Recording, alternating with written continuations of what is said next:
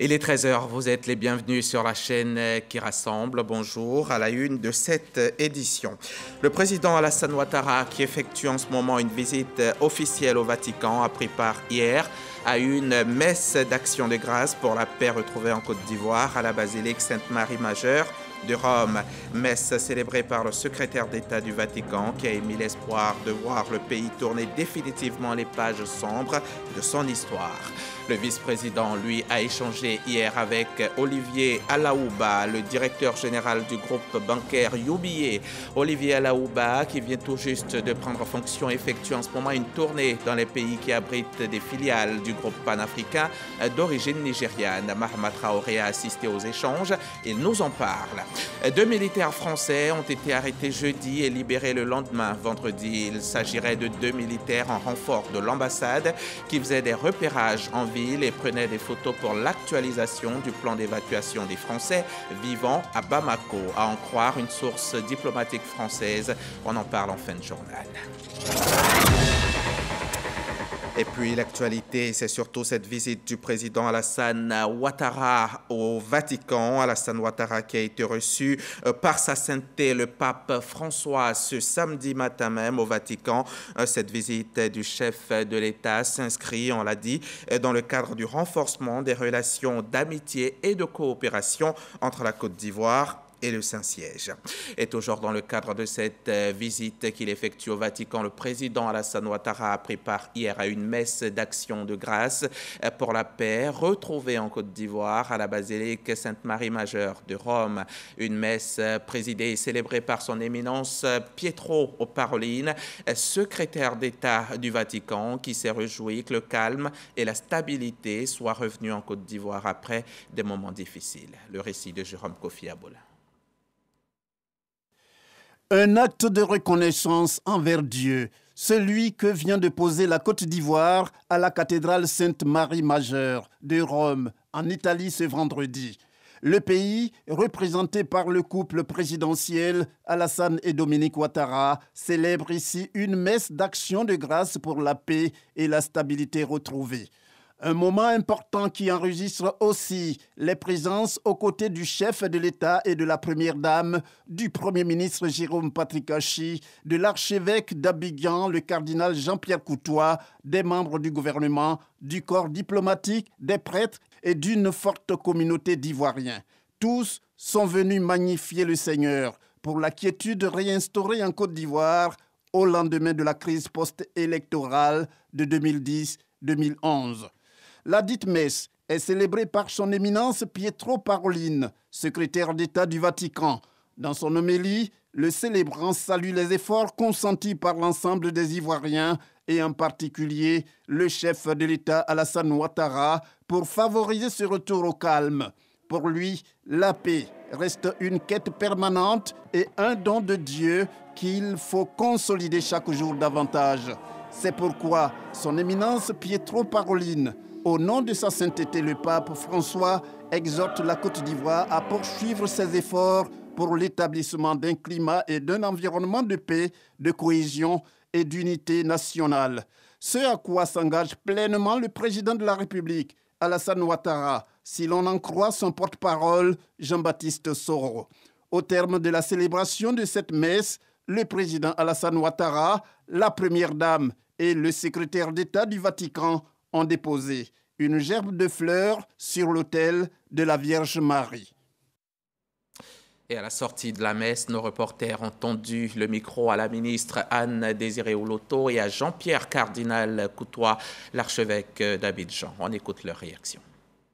C'est un grand clin d'œil que Dieu nous fait en nous faisant célébrer une messe dans cette basilique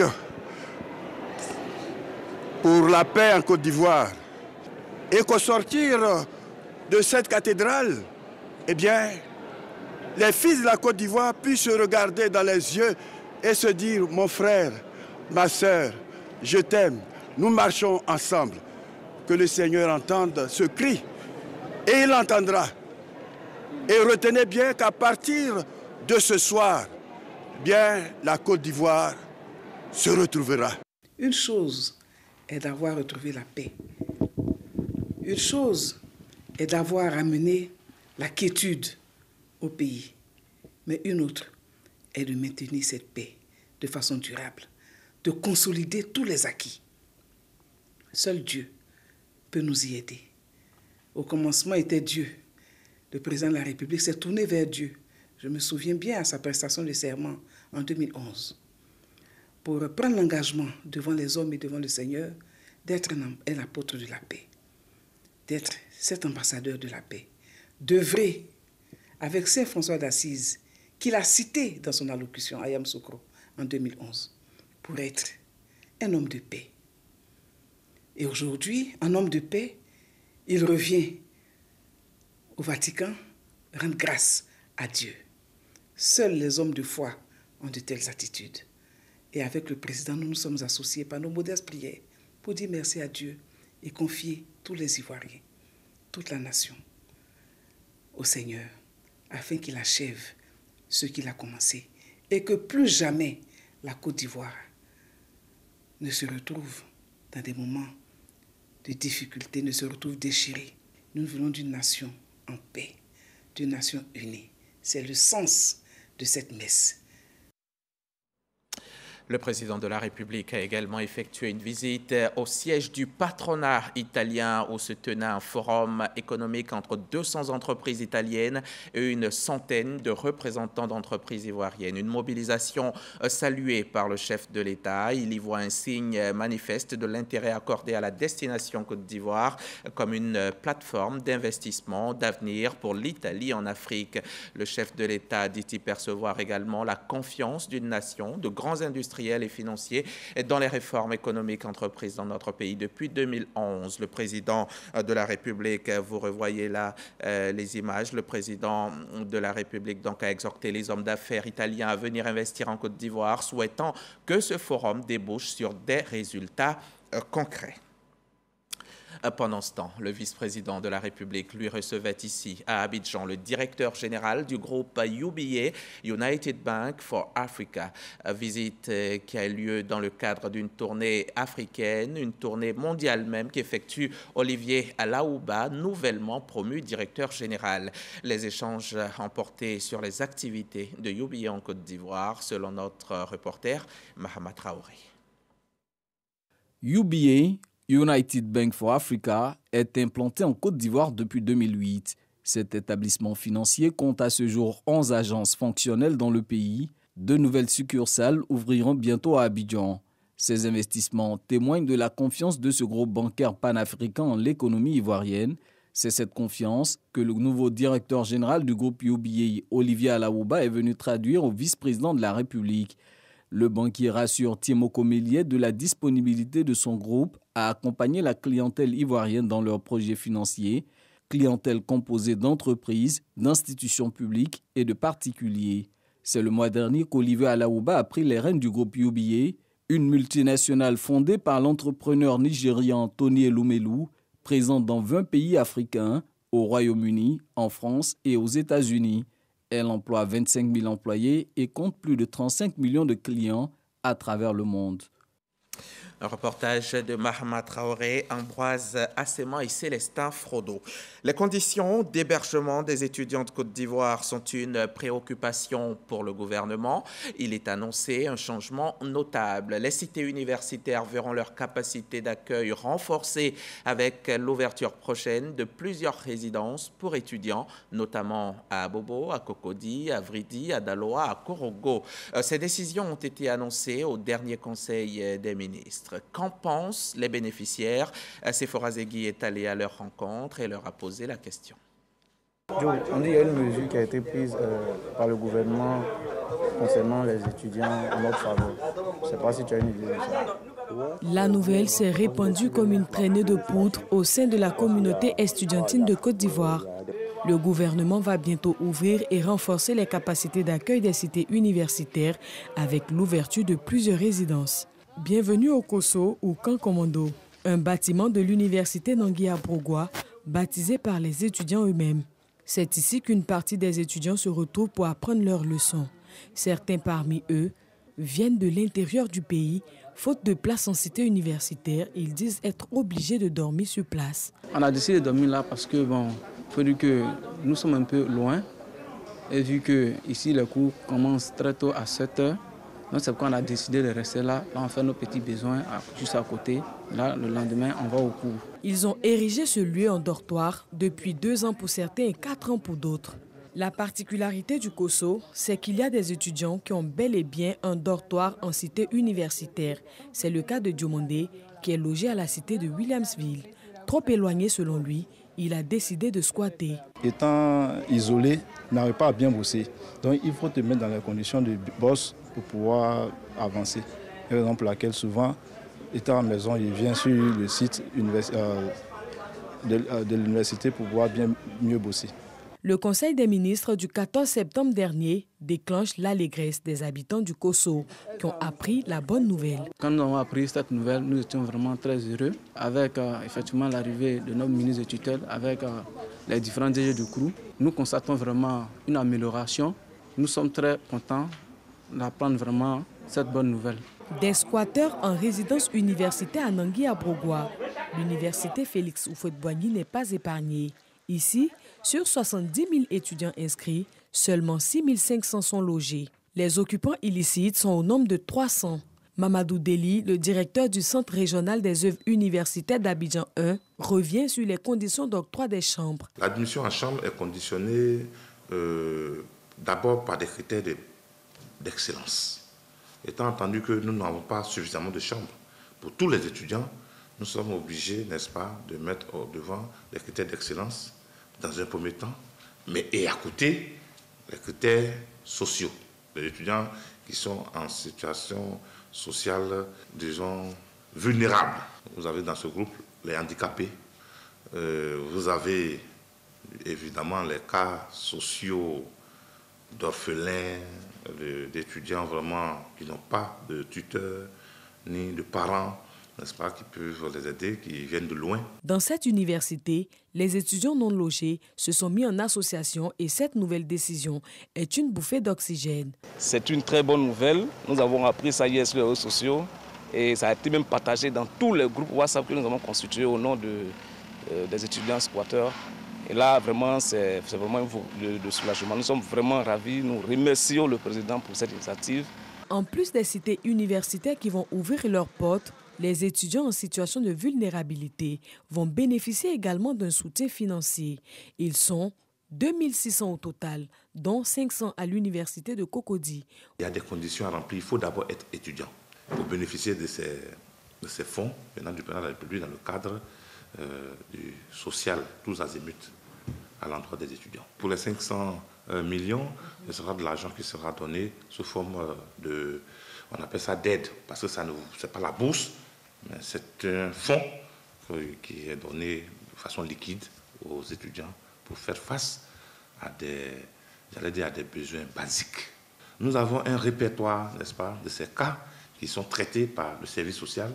Au service social, nous avons aussi des personnes spécialisées dans l'analyse des cas sociaux. À côté des cités qui vont ouvrir dès le 3 octobre, le gouvernement va lancer un vaste chantier de construction de nouvelles résidences universitaires. 500 lits à Cocody, 2000 à Abobo-Adjamé et 2000 lits à Boaké. Et cela pour le plus grand bonheur des étudiants. Les universités Nangui à Brogoua et Félix Houphouët-Boigny ont désormais chacune une cuisine moderne et un restaurant capable de servir 10 000 plats le jour. Et celui de Daloa, 4 000 plats. Toutes ces réformes effectuées par le gouvernement viennent mettre fin au calvaire des étudiants.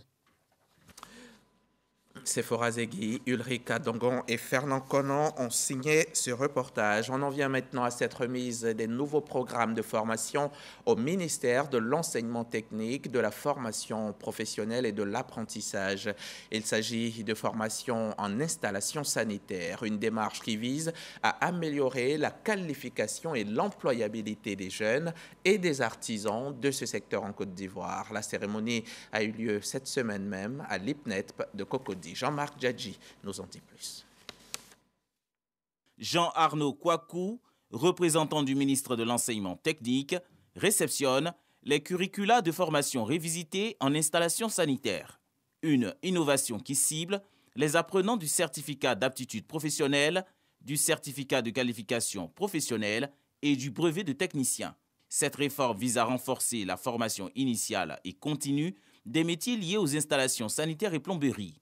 Le projet s'exécute dans le cadre d'un accord de partenariat entre UWZ, un centre d'environnement allemand, et le ministère de tutelle. Nous avons revu les curricula de formation pour la filière installation sanitaire et nous avons fait un effort d'approcher le secteur privé de ces centres de formation pour que la formation devienne adaptée à leurs besoins. Ces nouveaux programmes, par exemple, intégrant une partie sur les installations encastrées et sur les installations qui sont basées sur les énergies renouvelables, par exemple la solaire thermie, donc les chauffe-eau solaires. Les centres de formation Mohamed VI à Yopougon, CPM BAT à Koumassi, IPNET-P à Cocody et le CET de Boaké ont été retenus pour le programme pilote. Aujourd'hui, nous commençons avec les installations sanitaires, mais d'autres vont suivre. Et donc j'aimerais que tous soient persuadés qu'il y aura des actions de renforcement des capacités pour que leurs compétences soient relevées et pour que les enseignements correspondent aux besoins. Élaboré depuis 2019, l'élaboration de ces nouveaux modules de formation fait partie du partenariat pour la formation professionnelle dans les métiers d'installation sanitaire et photovoltaïque. Et demain, votre magazine préféré, le Dimanche Magazine, sera consacré au grand chantier du ministère de l'enseignement technique, de la formation professionnelle et de l'apprentissage. Je vous emmène maintenant à Elima, cette localité du département d'Adiaké, sous-préfecture d'Éthiopie, qui abrite la toute première école de Côte d'Ivoire. L'établissement a été construit en 1887, de quoi rendre célèbre ce petit village, recevant donc les élèves qui venaient de partout pour y fréquenter l'école. Que reste-t-il de l'établissement? En ce moment où les élèves reprennent le chemin de l'école, comment a été la rentrée des classes à Elima? Davis Oyo et Serge Coléa nous conduisent dans le village d'Elima sur les traces de cette toute première école de Côte d'Ivoire. Bienvenue à Elima, berceau de l'école ivoirienne. C'est ici que sort de terre, en 1887, la première école moderne de Côte d'Ivoire. Aïko, fils de la région, est guide touristique depuis plus de 20 ans. Il nous conduit sur les traces de cet établissement historique. Nous sommes précisément sur le site où le français Atuvedé a construit la première école française. Voilà où nous sommes, le mur qui est cassé. Et voilà l'autre côté qui est resté. Le premier bâtiment est un peu grand et puis le deuxième bâtiment était petit. Vous voyez, voilà le deuxième bâtiment.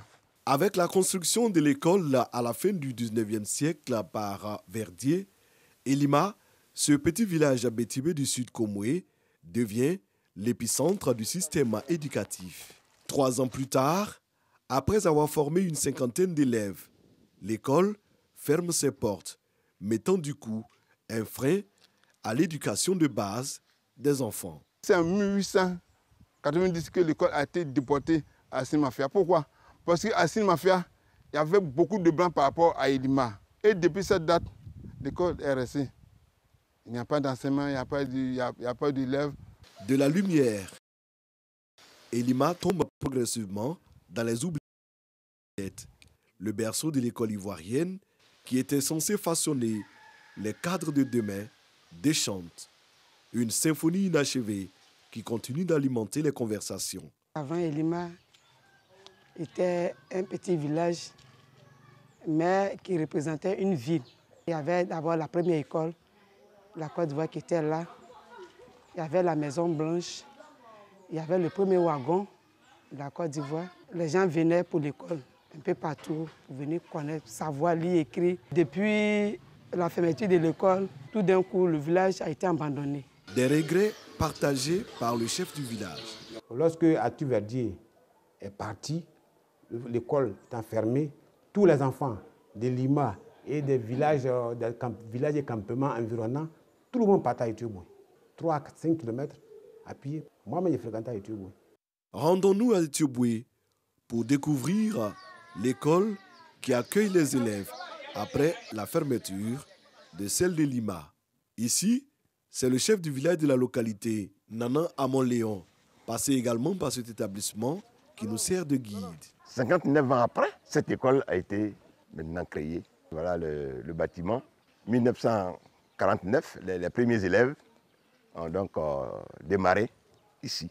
C'était la seule école de la région et tous les villages, Abiati, Akunungbe, Mbrati et Lima, tout le monde venait ici. C'était là CP1 et CP2. Les deux étaient dans la même classe. La première moitié, c'était le CP1. La deuxième moitié, c'était le CP2. Les élèves étaient assis à même le sol, avec un pagne autour du cou. C'était ça. Etioboué A. Cette école a été la bouée de sauvetage des enfants de cette partie de la région. Aujourd'hui, Etioboué abrite 2 écoles primaires et un collège. Quant à Elima, c'est un siècle et demi plus tard, précisément en 2014, que ce berceau de l'école a pu avoir une école primaire. Nous avons réalisé un taux de réussite de 100% en 2020. En 2021, 87,50% et en 2022, 90%. Au CP est entré en 6e. Malgré les bons résultats scolaires obtenus, Elima peine véritablement à décoller. Ici, nous n'avons pas de logement enseignant. C'est le plus gros problème du village qui est là. Et c'est ce qui est à la base du déficit d'enseignants. Actuellement, l'année scolaire 2022-2023, je suis le seul. L'année passée, on avait 3 maîtres. Cette année, on les a affectés. Nous sommes restés 1. Donc, un qui est resté l'enseignant, pas même si on va avoir encore, bien sûr, on ne va pas avoir. Pour le premier jour de la rentrée des classes 2022-2023, l'école affiche complet. Mais la situation du personnel enseignant demeure identique. Pour l'heure, les 6 classes sont tenues par un seul instituteur. Moi seul, je ne peux pas faire le travail. Actuellement, je suis avec les plus petits. Aujourd'hui même, je suis avec les CP2. Je vais essayer de travailler un peu avec eux. Les plus grands, c'est-à-dire les CM1 et les CM2, je vais passer donner quelques exercices. Et puis, je vais rester avec les plus petits en attendant que mes collègues viennent. Le sourire de ces tout-petits colle avec l'espoir du directeur d'école. Espoir partagé par Aïko et bon nombre d'habitants qui vivent toujours accrochés au passé glorieux de ce village. Les populations attendent le soutien des autorités pour faire d'Elima, ce berceau de l'école ivoirienne, un patrimoine à part entière de la Côte d'Ivoire. Voilà donc ce qui reste de ce premier établissement, première école donc de Côte d'Ivoire. Magnifique reportage de Serge Koléa et Davis Oyo. La semaine dernière, à Nguessan-Pokokro, on a célébré l'excellence. Nguessan-Pokokro, c'est dans la sous-préfecture de Dibri-Asrikro, département de Sakassou. Les quelques 230 meilleurs élèves de la localité ont été distingués, célébrés pour leurs excellents résultats scolaires. Compte rendu de Léon Broukwame, RTI.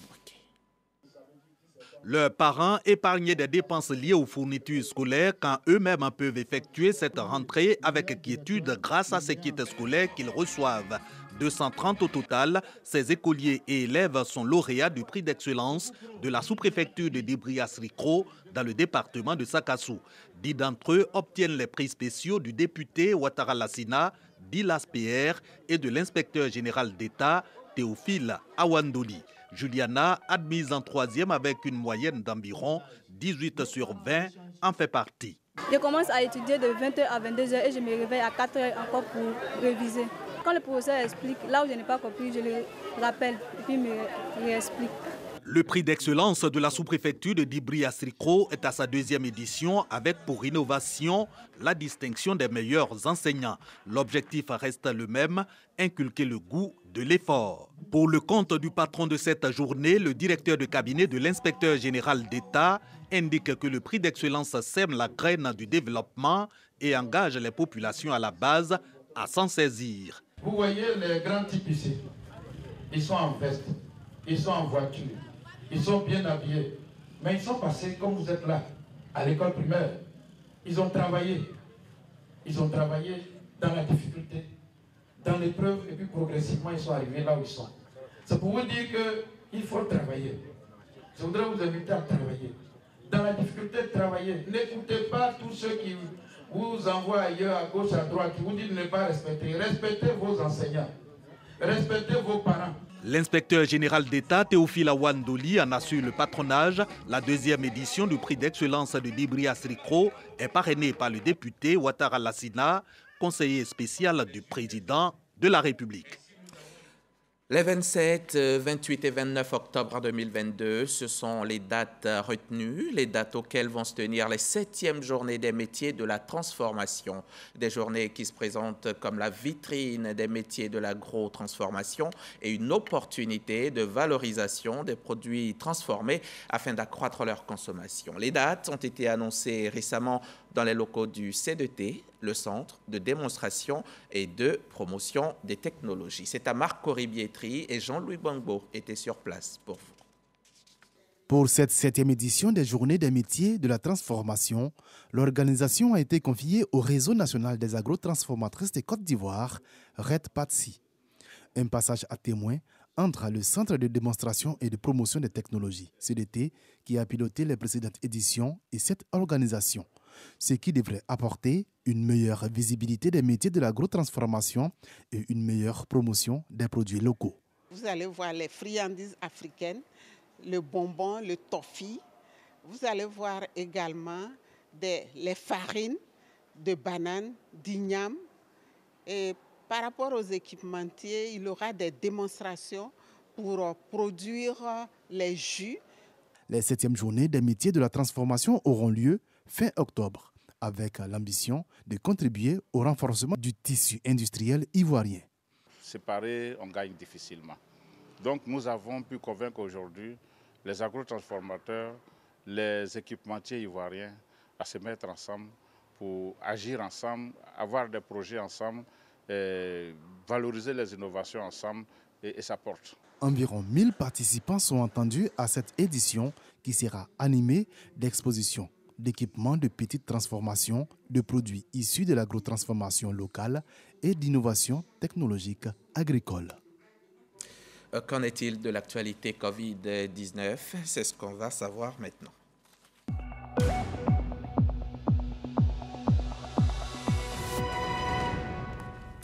Le virus est toujours parmi nous, il rend malade et continue à tuer à travers la planète.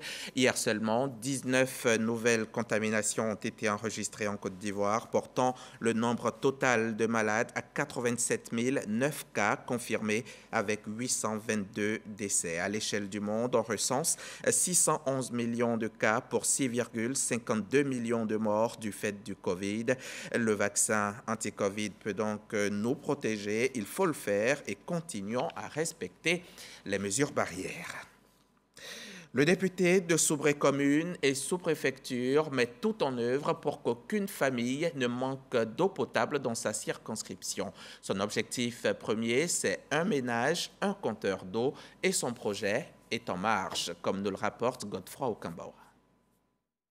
Avec l'extension de la ville de Soubré, de nombreux ménages éprouvent des difficultés d'accès à l'eau potable. Ils font parfois recours à l'eau de puits, qui n'est pas toujours propre à la consommation. Pour trouver une solution à ce problème, le député de Soubré, commune et sous-préfecture, Ibrahima Kourouma, a décidé d'apporter son appui avec le soutien de l'Office national de l'eau potable ONEP et la société de distribution d'eau de Côte d'Ivoire, Sodeci. L'initiative permettra de doter 5000 ménages en compteur d'eau. Pour le lancement de cette opération en présence des autorités préfectorales, ce sont 829 compteurs d'eau subventionnés qui ont été remis. Selon Ibrahima Kourouma, ce projet de raccordement des ménages à l'eau potable est la concrétisation d'une promesse faite aux populations, contribuer à leur épanouissement. 1 an, je dis bien 5 mois. Vous m'avez fait confiance. Vous avez bien voulu que je vous représente à l'Assemblée nationale. Je vous suis reconnaissant. Et je vous avais dit à cette époque que je voudrais faire la députation autrement. J'ai insisté sur ce mot. Aujourd'hui, j'essaie autant que possible de vous prouver qu'on peut faire la députation d'une autre manière. Le préfet de la région de la Nawa, Messamba Kone, salue cette initiative de prolonger les actions sociales du gouvernement dans la région en offrant des compteurs subventionnés à des ménages. L'opération a été rendue possible grâce au programme social du gouvernement.